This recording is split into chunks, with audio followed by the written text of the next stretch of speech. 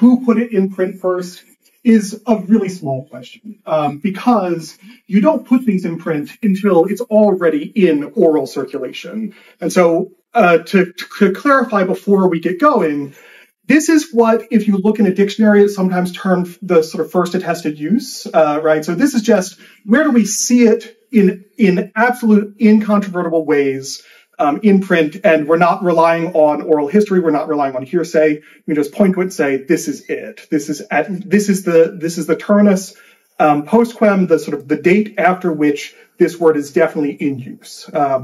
So this is not about the invention of the term furry. There are a ton of different words and phrases and ways to describe the community, to describe who we are, to describe the experience. This just happens to be the one that won in the end, and for a variety of reasons. Really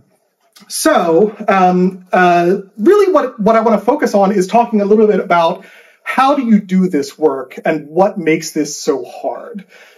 When you're first trying to track down a piece of archival research, often a good place to start is just the most general kind of big scope thing that you can find. And a really good resource for that is Joe Strike's Furry Nation. Joe Strike's Furry Planet, it might still be 99 cents on Kindle, FYI. There's like a quick sale that was happening, but totally worth it. So Joe Strike's Furry Nation is great for giving you an overview of a ton of background about the furry community, about furry experience. There are a lot of interviews that he did. And in this, I'm going to go ahead and just read what he says. This is just stop number one. He says, Mark Merlino and Rod O'Reilly. Rod is over there. I'm very sorry that they scheduled him at the same exact time as us. Kept it up, hosting funny animal-themed parties at other conventions the following months. They attracted more fans, almost all of whom had never dreamed others were into the things they were into. Tale as old as time. To quote my friend Sam Becker.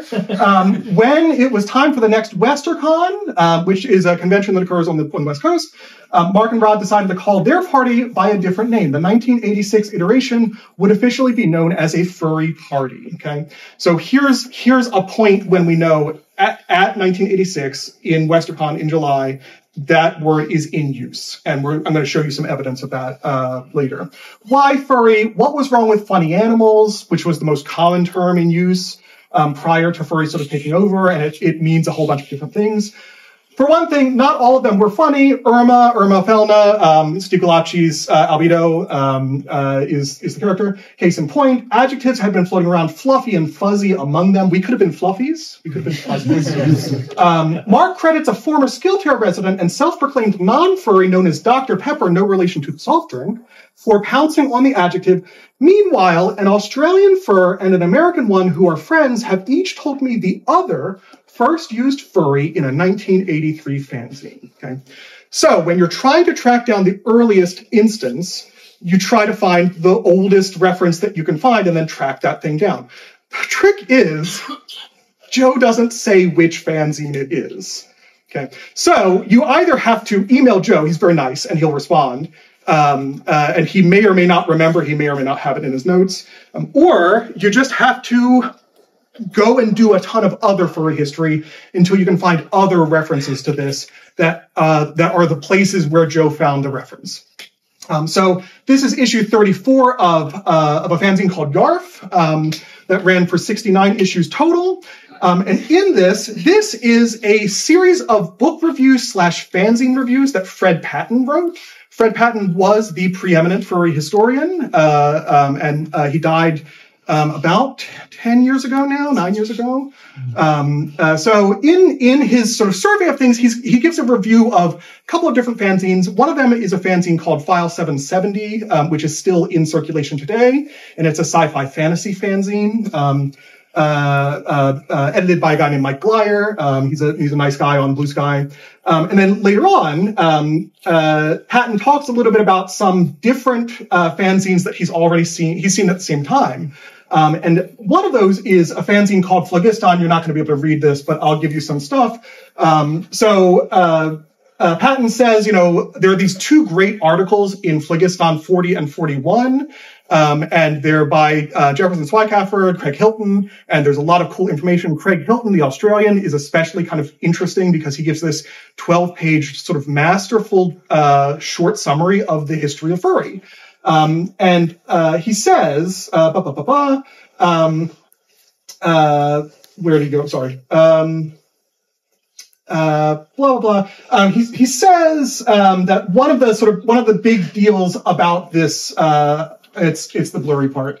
So one of the things that he says is, this is great. He doesn't know about furry parties really, so he misses that part of the history. But he has information that I didn't have access to, and that is that there were these essays that were published earlier in a British fanzine called Seek Biscuit Disintegraph. And so you find the reference to what it actually is.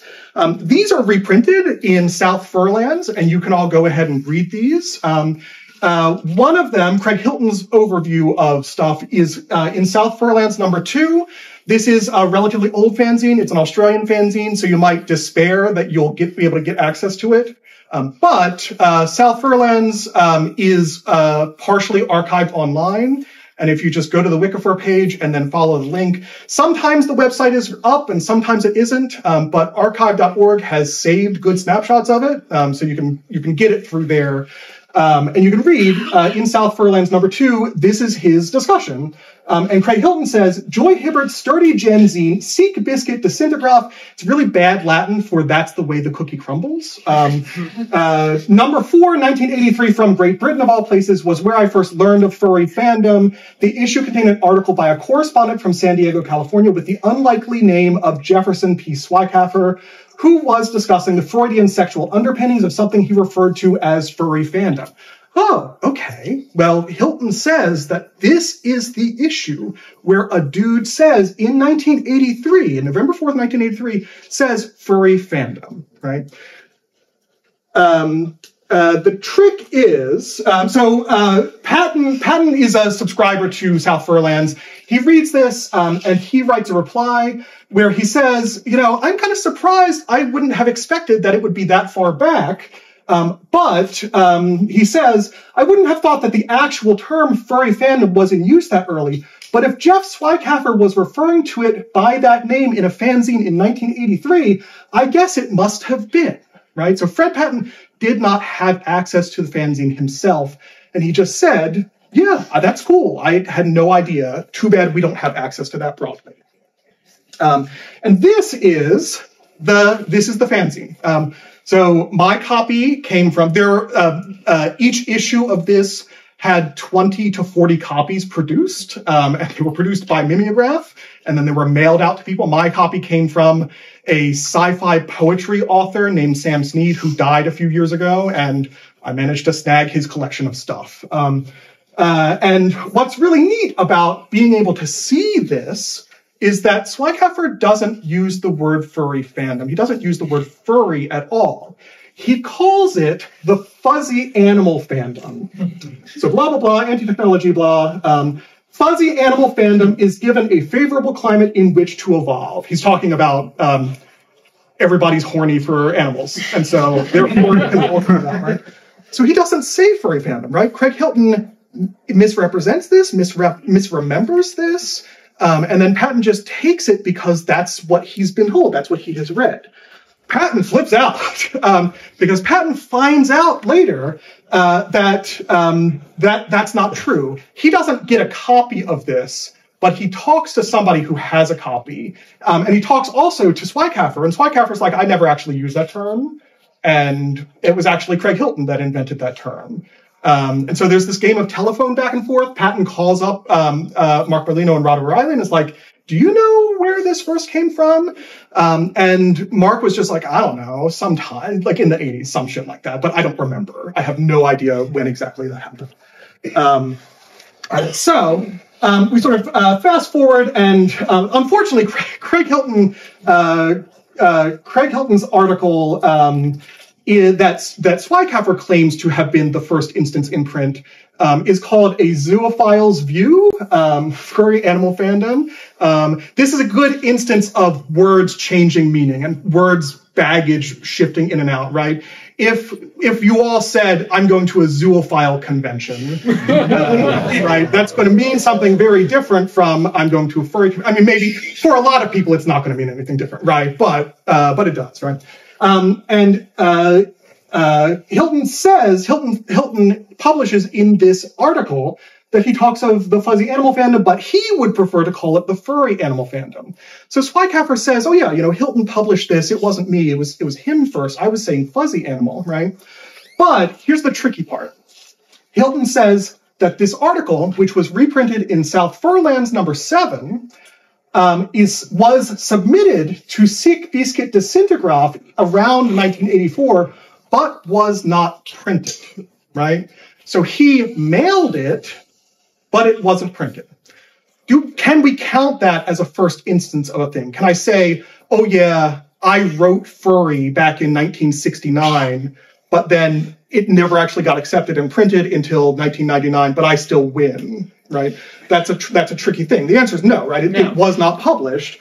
And a really interesting, I can put this in, really interesting thing, Sic Biscuit Disintegraph, every single issue has at the front of it a set of apologies that the editor makes to the people who didn't get printed in that issue.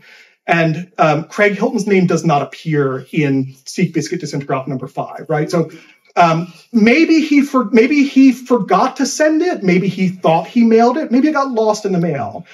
We can't say anything about intentionality. We can't. I'm not in Craig Hilton's head, and I wasn't there at the time, right? None of us were. So the best that we can say is that didn't happen, right? It's not actually printed, right?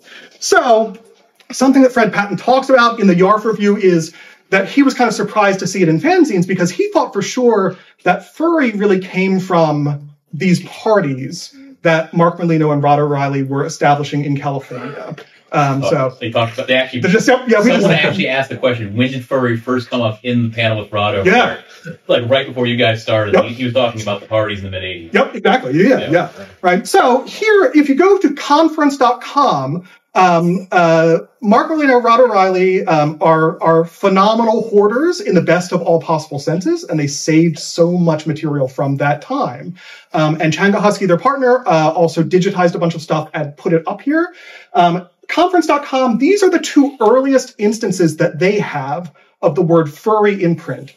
And these are room party posters for the Furry Party from WesterCon 1987, July 1987. These are both dated, so Cy did the art for this one, July 1987, the same month as the WesterCon convention. Cy dated this one, it's April 1987, so he did this in the lead up to it, right?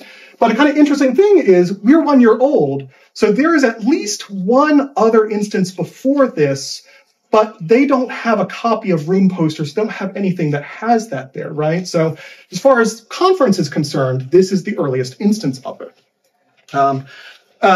WesterCon is fascinating for a lot of reasons, and WesterCon 40, which is sometimes referred to as HalleyCon because of its coincidence with Halley's Comet, is a kind of really cool event, and it was the place where the first furry parties took place, and you can't see it, sorry, it's very fuzzy. There is a reference in the con book for WesterCon 40 in 1987 to this furry party, okay? This must have been printed long before the posters were put up. So hidden in the shadows of fandom is a group known as Furverts, or funny animal fandom. The Furry Party has become something of a West Coast tradition and will be making an appearance at WesterCon 40. Bring your sketchbooks and private stock and share with everyone else. Don't hold back now. The party will be held immediately after the masquerade at a location to be posted. There will be music, video stuff, and munchies. Stop by and see what you're missing, right? So this is the first instance in print of something that's published, of a thing that was published as part of this convention. But there was, we know because of the posters, there was a furry party at WesterCon 39 the year before this, in 1986. I cannot find any evidence of the word furry being printed anywhere for this WesterCon. There's a lot of really interesting information I picked up again. We're in the era of first generation furries are starting to die off, are starting to retire. And so a lot of times when we find stuff, it's because they've died. This is from a sci-fi collection, a collection of a sci-fi bookseller who used to go to many of the conventions out on the West Coast. And WestCon 39 is really cool because this is where the first furry party is. I don't have evidence of the word furry being used here, but the program participants index commemorates one of the panels that was present there. And it's a panel whose topic is sex with aliens, but also things that are alien adjacent, like anthropomorphic animals, right? So we can all see, there's a sexy giraffe up there. We've got some dragons. We've got some deer. So there's furry stuff going. This was a panel that was co-run by 3 people. Mark Merlino was one of them. Anne Martine Barnes was another. She was a sci-fi author who has died. And the last one is a woman named Mary Mason. She's the last surviving person from this panel, and I'm hoping to chat with her sometime soon. So there's cool furry stuff happening. But I did manage to get a copy of a bunch of material from WesterCon 38. WesterCon 38 is the year before the first furry party, the first party that had the name Furry Party, okay? But WesterCon 38 did have an open call for people who were putting on parties. And in their first bulletin, so this is July 4th, 1985, the first bulletin asks for people who are having a party to stop by the publications department in the American River Room and give us the details. This was from an era of printing out daily updates about parties that are happening at the convention and letting people pick them up. And this is, I am pretty sure, or at least to the best of my ability, the first instance in print of the word furry. It is the publication that came out, the bulletin that came out the day after this. Okay, so this is July 5th, 1985, and it's a bulletin advertising one of these parties. The Prancing Skill Tear Party, Chirp, that's the one, if you were in Vincent's panel, that's the one he's referring to there. Hosted by CF Orange, so the cartoon fantasy organization that did anime, will kick off at 9 p.m. in room 675, third floor, Sutter Wing, open to all fans of Japanimation, furry fandom, and Other Suns. Other Suns is a TTRPG that Mark Merlino did art for. So this is the first instance. It is incredibly difficult to track this down because of inconsistencies in records, because of faulty memory, because of memory from 40 years ago, and from just access. Getting access to this material is impossibly difficult. And it requires a lot of blind faith, and honestly, it just requires a lot of money. I bought this collection. It was pretty cheap. It was $150, and I got a huge box of WesterCon stuff. Hoping that something, I was so hoping that there'd be some furry party posters in there and it would have been the jackpot. But what was in there was also really cool. It was one of these bulletins and a bunch of other material from that, right? It's blind luck to be able to find that because one bookseller who went to this convention happened to hoard things with his wife and died relatively recently. So, okay, I'll stop and give you this. Okay. So, kind of connected to the history of when does furry first appear, something I've been writing about and actually just published an article on our website recently is on the origin of fursonas. It is a really fascinating question to me, in part because the first time that we see the word fursona that I've been able to track so far is 1994 on a Usenet post. Does anybody know what Usenet is or what it was? Anybody use it back in the day? That's a name I haven't heard in a long time. Yes, exactly. Yeah, so Usenet was basically a computer-to-computer network. It's a sort of early listserv, you could say. It's a way of contacting a group of individuals who are interested in something, and everybody who posts, like everybody in that group can see subsequent posts, and you can see the history too, so you can see when posts are replied to other posts. Basically just an early listserv that was common throughout the 1980s. So 1994 in alt.fan.furry, which is kind of the biggest furry Usenet group, is where we find a reference to the word fursona. I'll get to that in a little bit though, because that raised the first problem with my research, which is, well, furry's been around longer than 1994. So what about fursonas? When have we had embodied animal selves? Should we start this history at the first mention of Fursonas, or should we start this history earlier? And if so, when is it that people start identifying with or as animal selves? That turns out to be a much more murky question, but in lots of cool and interesting ways. So, one of the big historical problems here is, what exactly is a fursona? This is one of the problems that I had to sort of think about when I was writing this history article. A fursona is an embodied animal self. Merriam-Webster's dictionary added furry and fursona to their words we're watching list in 2016, and they have since been added to the Merriam-Webster dictionary, and they define a fursona as, well, a few different things. It can be a furry avatar, it can be an alternate persona, it can be a role-playing character, it can be somebody you cosplay online. It's sort of a collection of different things. And if we really take a step back, a fursona can be quite a lot more. A fursona is the things we are interested in that we can't necessarily bring to life, but that we think about. It might be the clothes that we put on. It might be the gear that we incorporate into ourselves.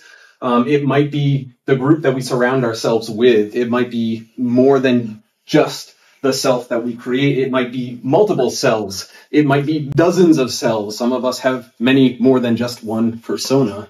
So when you start thinking about what the limits of fursona can be, it gets, again, murky, but I think in a really interesting way.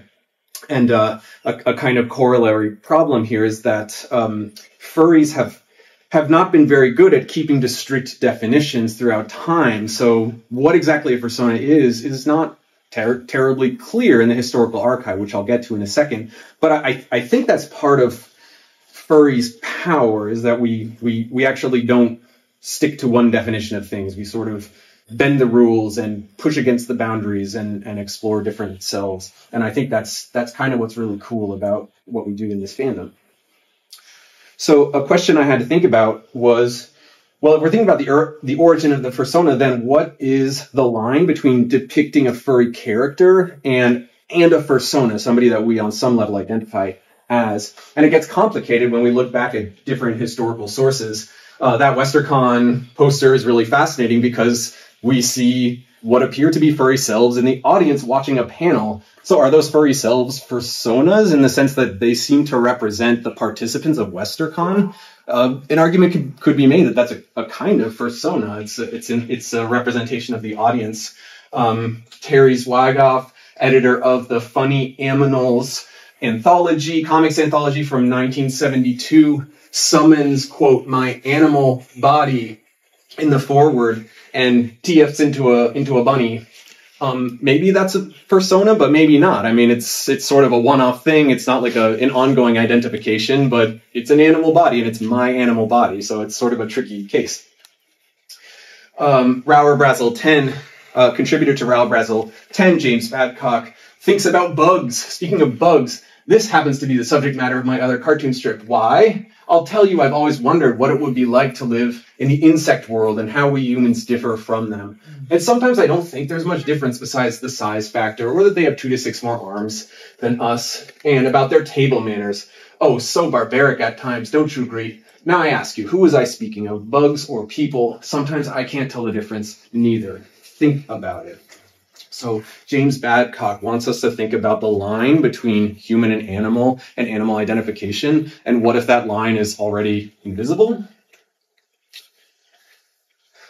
I learned in researching this article that in the 1980s, it was also not uncommon to sort of adopt a furry character and in some way make them one's own. So Irma Felna, who talked to us talking about a little bit earlier, as depicted on Albedo Anthropomorphics number 8, I heard in some of my interviews that in the 80s, some folks would sort of cosplay as Irma Felna, and in some cases, like, make that character their own. So it was like basically Irma, but shifted. It had a little bit of self-personality built in.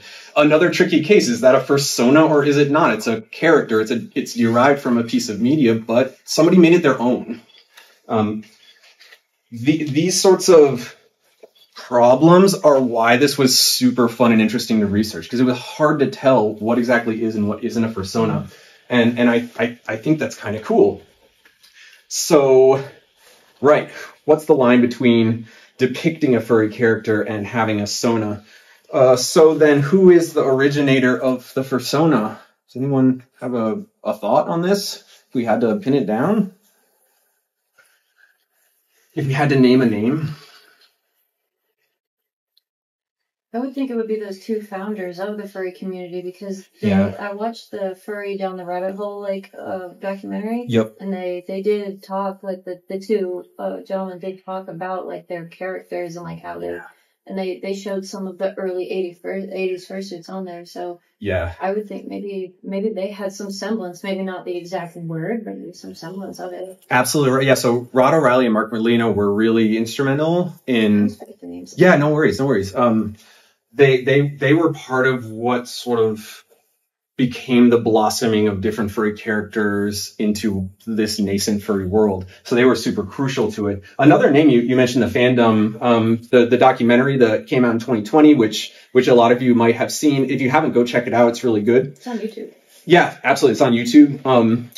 The fandom names the one and only Ken Cougar as the founder of Fursonas. And that's right. Ken Cougar is the founder of Fursonas.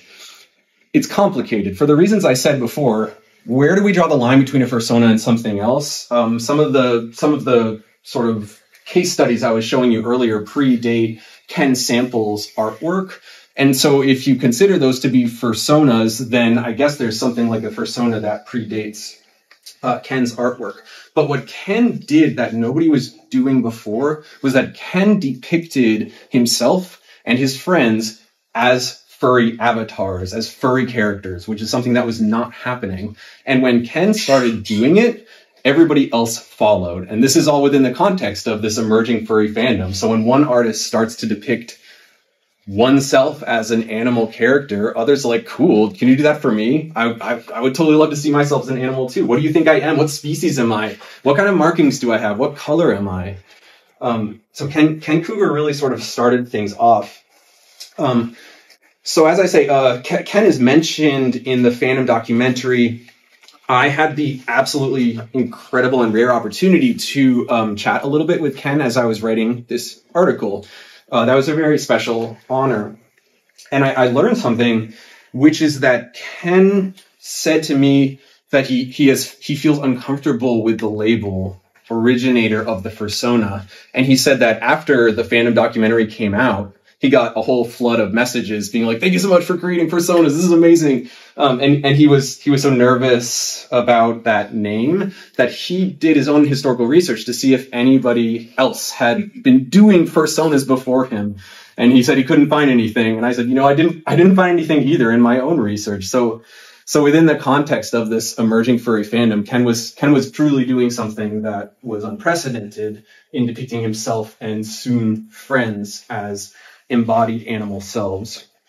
I have a quick question. Yeah. Does the artist Ken, is he still alive? Mm-hmm. Does he still doing art? I wonder how much would something like that cost, do you think? That's amazing. Go onto his website, yeah. Still opens for commissions every now and then on Fur Affinity too. That's really interesting looking. It's really distinct style that you just don't see the older 80s and 70s styles of animation. You don't see that anymore. It's absolutely right. And this this image, it's kind of cool. Like distinct. Exactly, it's distinct. And I found it in a place called the Avatar Archive. So I'll get to this word avatar in just a second. But what's kind of interesting is that you'll find a lot of artwork kind of in this style from the late 80s and early 90s. And this Avatar Archive was an archive affiliated with Furry Muck, which was a kind of text-based virtual world from the late 80s and early 90s. And the whole purpose of Avatar Archive was for folks to be able to have images of themselves all collected together so you could see what they look like.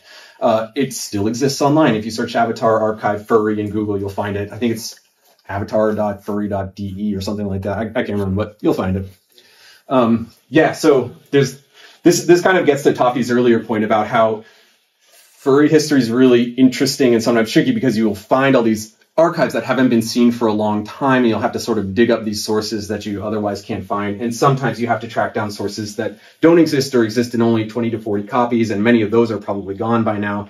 But it's rather a fun adventure if you find the thing you're looking for or something unexpected. So right, furries.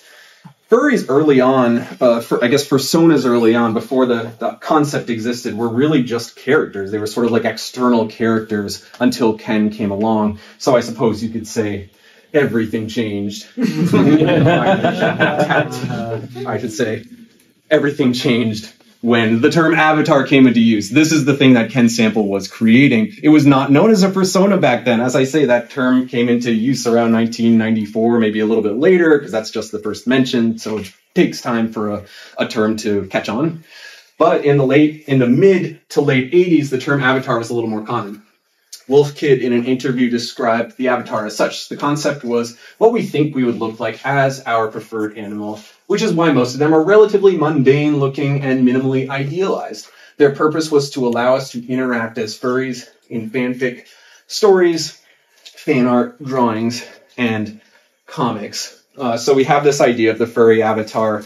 Not a term you hear very often anymore, but it was in common usage at the time. And it's funny how terms change. We were just talking about the history of the word furry.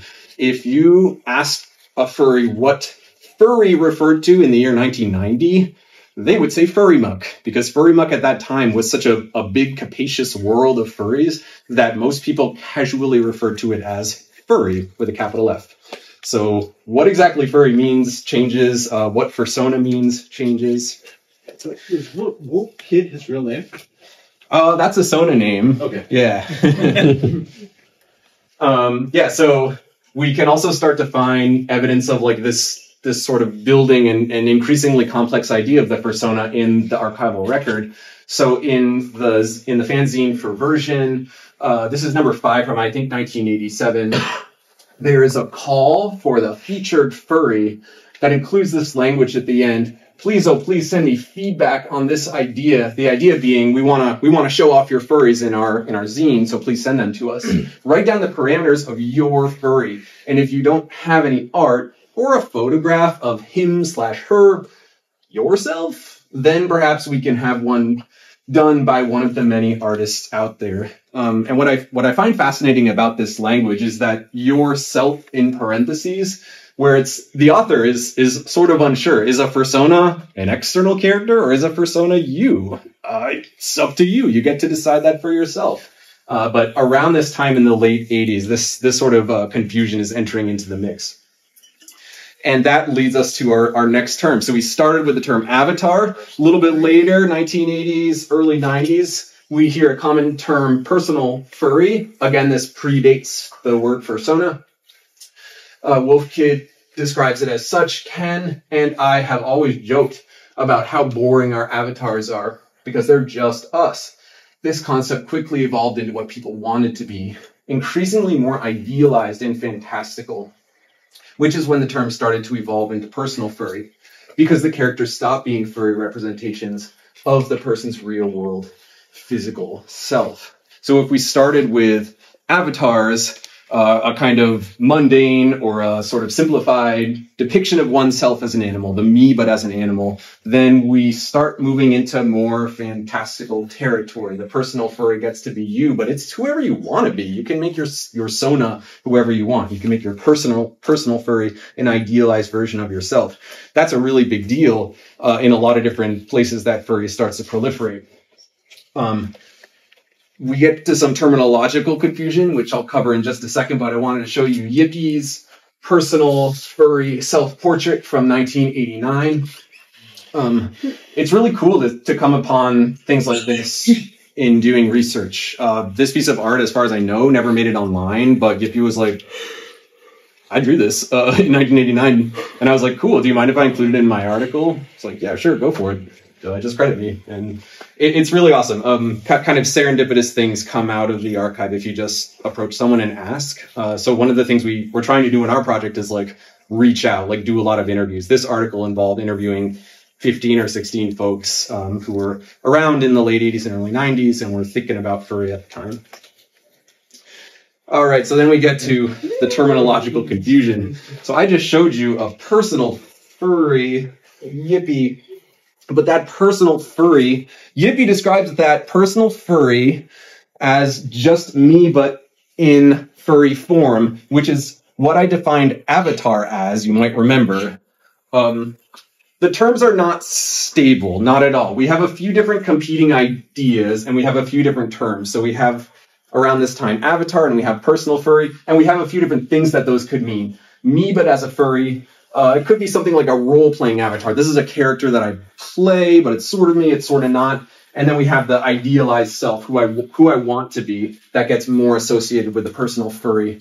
But the problem is that the terms avatar and personal furry aren't stable. So a lot of people use these terms interchangeably or mean very different things. So that gets us to another real historical problem. If you're trying to trace the origin of a concept and the terminology isn't stable, it's going to present a lot of challenges. And that means that you have to aggregate a lot more information in order to get a sort of a bigger picture of what the historical record looks like. That historical record looks like a lot of confusion because we have people using avatar and personal furry in a lot of different ways. There's the added confusion, too, of like,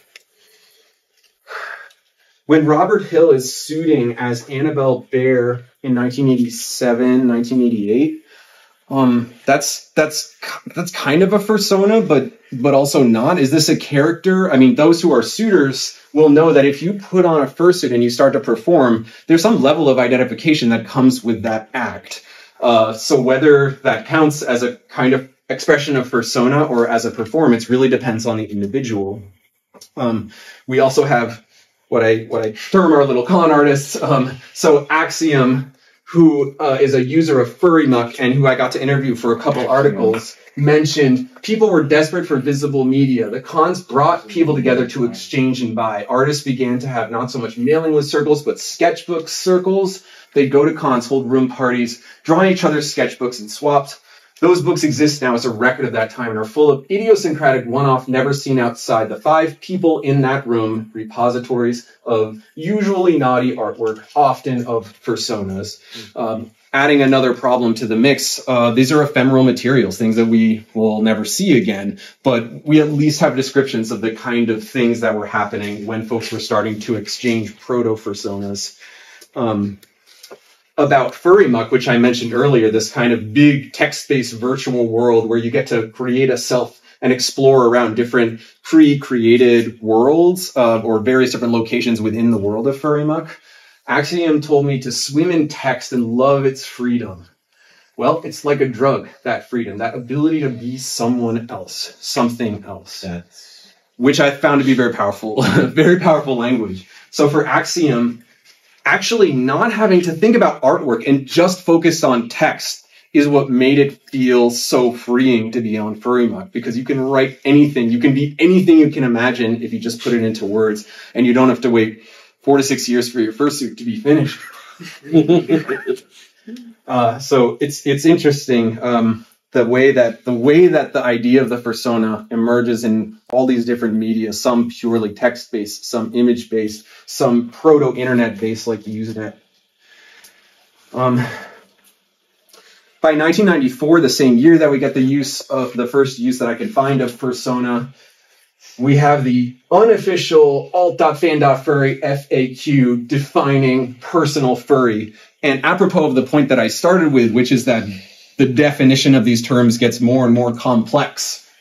Grey Wolf begins, definitions range widely, but the common answer seems to be that a personal furry is someone's anthropomorphized animal alter ego. This can mean a number of things. Could be a furry character that the person role plays on Furry Muck, that they consider to represent him or herself. Could be an animal that the person's drawn to, as when represented in cartoons. It could be a person's totem or favorite animal type. One's attachment to an attitude towards one's personal furry varies greatly. And I always get stuck on this. Definitions range widely. I kept coming across this again and again. And when I accepted that fact, that's when the articles started to come together. You have to accept that the definitions are going to range wildly and widely and wildly. And that's when you can start to piece together the puzzle that is early furry. 1994, Jim Grote starts advertising, have your portrait in Fursona, and starts creating banners that have the word Fursona in print So this is like around the time when Fursona might start to catch hold, though it's a question as to when exactly it sort of has purchase in the community. Because even if you search for Fursona on the still existing archives for alt.fan.furry, you won't see a lot of use of it until like 1996, 1997. If you want to check out these archives, by the way, they're all recorded on Google Groups. So you just have to go on there and you have access to most, but not all, of these early Usenet group archives. So we finally get to Fursona, and of course the question I started with when I was researching this article, like what is the origin of Fursonas? Well, the word Fursona ended up being a really small part of this story. So Jim Grote uses it in these advertisements, and that might be one way that it catches hold. My sort of running theory is that Fursona is a perfect pun in a pun-obsessed community at a time when the internet was exploding, just about to explode. And so maybe that's why Fursona caught hold and started to replace personal furry. But more research remains to be done on that front. Just a sort of final quote from Ken. Ken said to me in the interview, I ask a lot of questions from the subject, meaning whoever I'm drawing a Fursona of. I find a lot of the time I ask them questions about aspects they didn't ever think about. I think those situations is the person having to articulate something about themselves that just is. Never thought about because it's background, foundational. If I'm lucky enough to meet the subject or know them, I try to display as much of their personality as possible with the image. It's not just a dog that walks on two legs. It's that person who is a dog that walks on two legs, plays the drums, and loves to watch romantic movies, and parties hard with the happiest laugh you've ever seen. Artists out there, performers out there, furries out there will understand the sentiment that the more you kind of explore your Fursona, the more it becomes you, or it might be multiple yous, whatever it may be, but that self deepens. That's sort of the fun of it. That's the fun of the exploration. That's all I want to present on today. If you're interested in the history of furry fandom, please do check out our website. It's fangfeatherandfin.com. We have about 15 minutes or so, and in that time, just wanted to kind of pose a question to you all, which is, what else would you like to see us investigate? Alternatively, if you have questions about what we just presented, we can take those I too. just have a quick question. Can we go back one more slide for like 30 Yes. Yeah. Thank you. I should have put the QR code on the next one. Yeah. So I was a really big fan of the article that was on Robert Hill and Hilda the Bamboid. Yeah. So like I think it'd be really cool to see articles on other like early fursuiters. Yep. So kind of like Gippy Coyote. Absolutely. Yeah, Gail's on that. Yeah. So Yep. Gail, the third co-director of the project, is just a font of knowledge about fursuit history, and she has been doing some really fabulous work on. And just stay tuned. Like, this old fursuit is a regular column that she's going to keep. We've got Hilda, and then Walden. Yes. And the werewolves are coming. The werewolves are coming. Yeah. The werewolves are coming. Stay tuned in October for more werewolves. Yeah. The history of like con badges that people wear. Ooh, okay. I'm gonna look really rude, but I'm just taking notes on what you say. So thank you. Oh yeah, no, because that would be interesting to see how that developed. I know I use mine as a history reference because I get one per con and I try to get them dated. So because I know like my memory's gonna go one day, so I'm like I can look at it and I'm like, oh yeah, I remember going to that. Like I literally have a story connected to each one just because I got a bachelor's degree in history, so I have a history-oriented mind. I'm like, I gotta archive myself in some way.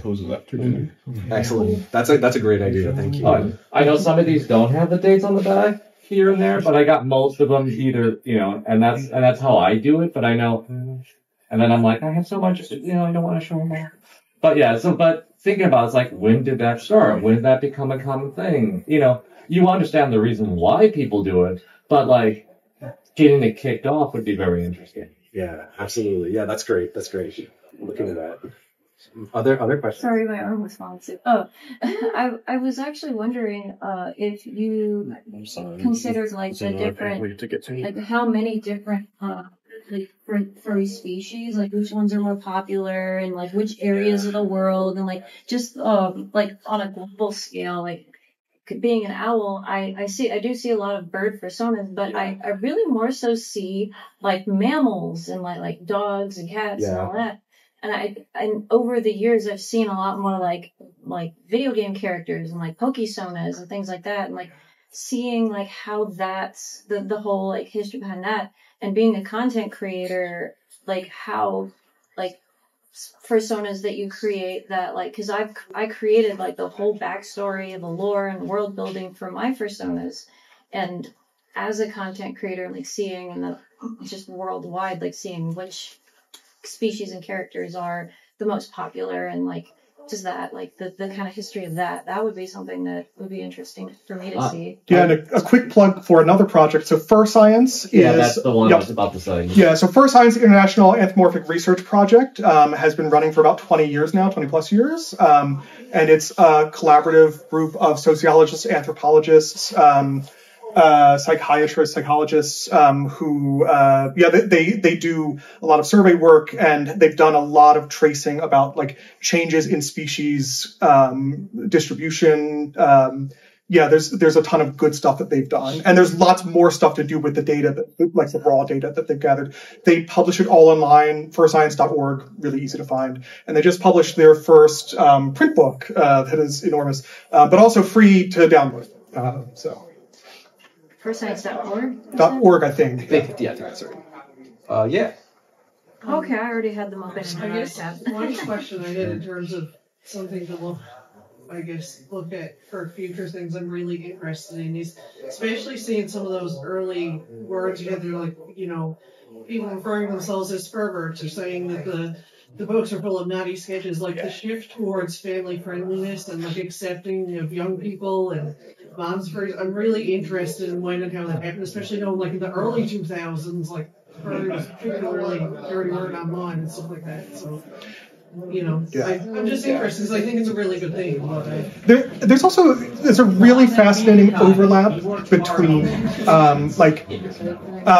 are a bunch of social movements and contemporary sort of issues that overlap in interesting ways. We often think today about furry as being an extremely queer subculture, right? And it's really fascinating when you look at the earliest furry print material.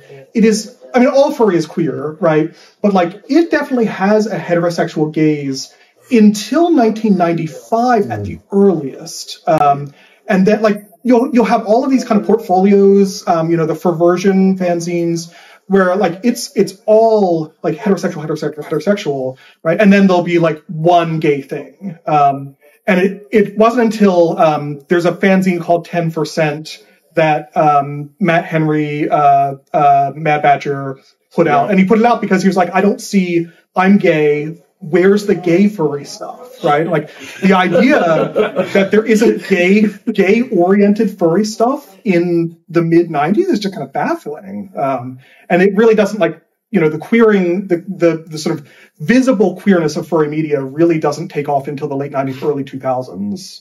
And also, I guess, sexuality versus just identity. You can see how, something playing like it. Yeah, we think of all the history around this.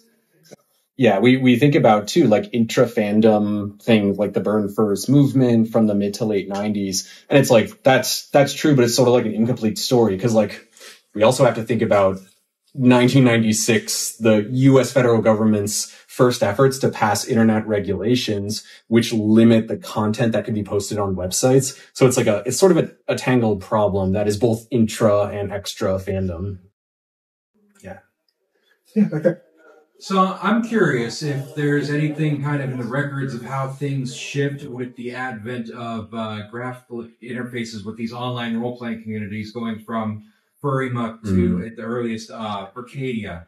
Yeah, we're working on that. I haven't gotten too far past Furry Muck yet, but yeah. It's amazing that Furcadia is still around. Yes, Furry Muck too. Yeah, you can log on to Furry Muck, create a character. It's still running.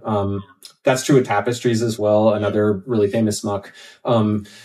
It's actually like ironically the mucks, despite not having as much usage today, run way better than they used to back in the early days when it was just not enough server space to run this big world and to admit as many simultaneous users as you wanted. There was usually a cap of like in the tens, like 40 to 50 people. But yeah, the transition into virtual worlds that you can see is like a thing I want to write about. It's really wild just looking at okay, so we got Furry Muck, we're just text-based. Yeah. We got Furcadia. Oh, we got 16-bit pixel graphics. Yep. Then Second Life. With Second Life. And then VR chat now. It's just, it's each step of the way, things change notably. It just like my casual observations, it almost feels like there is, these are like almost eras of the community where things get a little bit more visible, things change. They almost act as tipping points, you know? Yeah, I think that's a great point. I sometimes think of furries online as an itinerant community. We sort of like glom onto a technology and build a world there, and then oftentimes pioneer the next big thing and make that look really good, as is happening with VR chat and VR avatars right now. That was some nice furry punning right there. Yes. Gotta work in more furry puns. Yeah. There's actually someone that I know that I haven't talked to him in a little bit, but he's one of the early furries. There was an MP3 that I used to have like 20 years ago that was from NPR that they did a report on furry. Really? Okay. And they interviewed him in there. His name is Chip Unicorn. Okay. If you get the chance, get to talk with him. He can probably give you some insight on the old furries. That's great. Thank you. I appreciate that. You're welcome. It might be. Will you guys ever like publish a book or anything, or are you going to be more like on web articles? Yeah. That's a really good question. So we've talked about that a little bit. So the short answer is so we're both professional academics, and publishing books is an enormous pain in the ass, and it sort of limits access often. And so one thing that we very purposely wanted to do in this project is to make sure that, you know, this is not, this is part of just the work that we're paid to do by our universities. So we want everybody to be able to access this as much as possible. You know, both of us, you know, fundamentally believe that this is important and that furry is core and that like the community's history is worthy of preservation and worthy of knowing, right? So in general, like we want to keep it as open access as possible, but stay tuned for something. Yeah. If I remember right, Tofte is a classics professor, right? I am. Yep. Have you ever found something that's like proto-furry fandom, like pre? Sign up for my class. So every 2 years I teach a course called Beast Literature, which is about talking animal and anthropomorphic traditions in the ancient Mediterranean world, Western medieval Europe, and in modern contexts. Now with real furries. With real furries, as seen on Fox News. Not in a good way, but actually in a perfectly good way. Yeah. Like it's almost like a puff piece for me. But the anthropomorphic impulse is fundamentally a human impulse, and furry is distinct from a lot of the other sort of global anthropomorphic, you know, identifications and performance traditions. But like we have always been doing this, right? The oldest piece of figural art that survives that humans have made is the Lowenmensch. It's an anthropomorphic lion statue that's carved out of mammoth ivory. It's 33,000 years old. So we've always been doing this. Yeah. Follow-up question to that, because you also mentioned like Fursonas came a little bit late. Have you found anybody who isn't just making anthropomorphic art, but is representing themselves with an avatar in that way. Yeah, there's a, it happens everywhere. Yeah. And, I mean, this is as old as the Aesopic tradition, right? The idea that, you're using something as code for somebody. But there's actually the pre-furry, but a really cool contemporary issue is, do you remember the name of the two Toledo who told me about this? And it's super cool. There's a gay artist and a writer from the 60s who wrote love letters back and forth to one another. Do you know? Oh my God. The writer is especially famous, but the artist, the painter is still alive. But they wrote these love letters that were just, pen and paper kind of love letters, but they adopted Fursonas for themselves. And they didn't call it that, but they describe one of them is a cat and the other one's a horse. And they describe in this kind of really loving language, like, oh, I want to curl up on you and let you just stroke my fur. And right, it's just this and it's 60s American California folks who they're doing furry stuff. And that's just most recent kind of iteration. Yeah. Part of what makes the Fursona history thorny is there are proto-Fursonas, but maybe Fursona is contingent on the world of furry existing. So Ken Sample kind of inaugurates this world where people all of a sudden start making furry versions of themselves and their friends. And that's around the blossoming of furry fandom itself. So it's Fursonas in a sense predate that, but it sort of would predate the community itself. And so is it a Fursona? Maybe it is, maybe it isn't. It depends on your definition. Will it Fursona? You made me think about the Japanese culture and their, I think it's kimonos. Kimono. And I know there's a lot of interlapping now, and I talked to some, Japanese friends how, it's still a different, feast over there that's taken a while to become more welcoming, but perhaps there's so it's sort of like a side shoot that, that combined on its own and developed on its own. That could be a very interesting, thing. Yeah. But that's the language barrier and also the, cultural differences would be very much huge because I know there's a privacy thing that comes with that. Yeah, global furry is really fascinating, and Gail has done a really good job of expanding out into global furry cons. I've been working on an article about the history of exhibits of furry art in non-furry spaces, and actually there are two really cool exhibits that happened in the last couple of years in Mexico. Oceloti Cat is one of the people who helped co-organize it, but cultural. There are ways in which furry is a sort of distinctly American creation, but there are also so many ways in which furry comes from all of these other different, right? It's so deeply informed by Japanese culture. It's informed by anime culture. It's informed by sci-fi convention culture, that, is already global, by the time furry exists. So. We could think about something like TF, which everybody should think about. TF stories come from around the world for thousands of years. And it's that is its own whole river of furry, or it feeds into the river that is furry, but it also very much predates furry. And it's it's everywhere. TF themes are everywhere. So yeah, I kind of want to do a international history of TF and furry sort of a thing at some point too. If you got a chance to go to it, great. And if you didn't, don't worry. I'm sure that they'll do it again. But Bash Pinata in Animorphs does a global TF panel in a lot of conventions, and it's great. Just 100% recommend. Go and see it. Really cool stuff. Yep. We have time for one more. Yeah. Related to Fursonas, I was wondering when the shift came you had from this is a dog costume to this is a fursuit. Oh. Both in just terminology and when it went from I like dressing up as a dog to this is my dog character I dress up as. Yeah. Oh, that's a good question.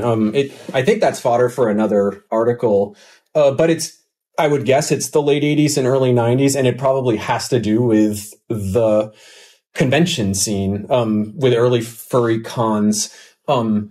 whether Robert Hill is sort of identifying or not is like an article that I need to write at some point. But yeah, one piece of that puzzle would be the Fursuiting Live Journal, which was actually more of a late 90s, early 2000s and through the 2000s thing. But it was basically like a dedicated blog where folks could go and post their fursuit building techniques. I think that might play into that history too, but I'm sure the idea of like, I can actually become this character is connected to early conventions. I've seen a lot of memes where it's, first fursuit and shows really extravagant animal costumes. Yeah. But obviously they were not fursuits as we know them today. That was just a really nice costume for a party or something. Yeah. I'll look into that. Thank you. Yeah, Robert Hill is a really, really fascinating figure in the earliest fursuiting. So I first found Furry through MTV's Sex 2K. Anybody? No? Okay, cool. So came out, there was a series that MTV had running in 2000, 2001 called Sex 2K, which was about alternative sexualities and like wild new stuff, crazy stuff like bondage. And they did a cut of a fetish documentary, and filmmaker and photographer Rick Castro was working on a documentary called Plushies and Furries that they did a cut of, which has a little bit of Robert Hill stuff. But there was also a UK HBO cut of it that was a little bit different. So the Plushies and Furries that's screened in the US focuses on Mike Yote. And it's a coming of age, watching this young guy sort of learn what furry is and sort of come out and experience queerness. It's really like, at the time it caused a lot of problems. And people were very angry about it. But I think in hindsight, if you watch it, it's actually a really beautiful documentary, and it's a beautiful sort of encapsulation of experience. But when they did the UK cut, they didn't do the coming of age stuff. They focused on Robert Hill, and there's a ton of great footage in the UK Plushies and Furries that you can still see on YouTube today, and interviews with him, really fascinating. Like he explores, concepts of gender play and transness in a way that he's not using that vocabulary, but it's really fascinating. And the idea of the suit as identity and the suit as a being that is you is really cool. And he had 15 of them. Yeah, something like that. Yeah, he was a performer at Disneyland. He was Eeyore primarily, but he learned to make fursuits through that professionally.